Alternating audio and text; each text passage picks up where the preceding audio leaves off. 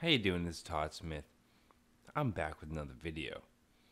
In this video I want to talk about, is the bear market for Bitcoin possibly over? It's been a long 8, 9, 10 months ever since Bitcoin's rise and then fall from grace, as you might say. And during that time I've seen a lot of people step away from the blockchain.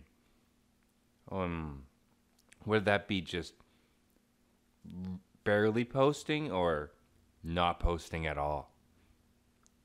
And that might not be because, cryptocurrency is doing bad. Some people might just have life priorities that have taken over. It is summertime, so some other people might just be enjoying the weather while it's around. But I think it's safe to say that there has to be at least a good chunk of people that the low tide of crypto turned them away from blockchain and cryptocurrency for now. Many of us have grinded this low time, and I feel it's definitely going to pay off for us in the long run because we're still amassing tokens, and as long as we're holding on to them, they will retain, hopefully, more value in the future. In this long grind, we've been in a non-stop bear market, and Bitcoin has been on constant pressure, giving out lower highs all the way across the board. And at times, it got pretty scary. I think and all of us at some point got a little freaked out. We didn't know just how low it was going to go. We've seemed to find heavy support at 6,000. It's obvious Bitcoin doesn't want to fall below 6,000. And we're finding heavy resistance, at around 6,700. And we just can't break that 6,800 mark. But we are now showing lower highs for the first time in 9 months.